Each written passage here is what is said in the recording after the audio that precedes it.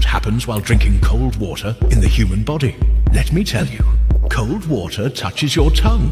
Nerves react instantly. A chill rushes through your mouth. Water flows down your esophagus. Nerve endings sense the cold. Signals fire toward your brain. Cold reaches the chest. Blood vessels near the esophagus constrict. Your heart senses the shift. Water enters the stomach. The stomach lining contracts slightly. Nearby organs begin to respond. Vessels in the arms and skin constrict. Heat is pulled toward the core. You feel a temporary chill. The brain receives cold signals. The hypothalamus lights up. It works to restore balance. The body balances heat. Core stays warm. Skin cools down. Blood flow adjusts throughout. All systems return to calm. Organs function smoothly. The water is absorbed.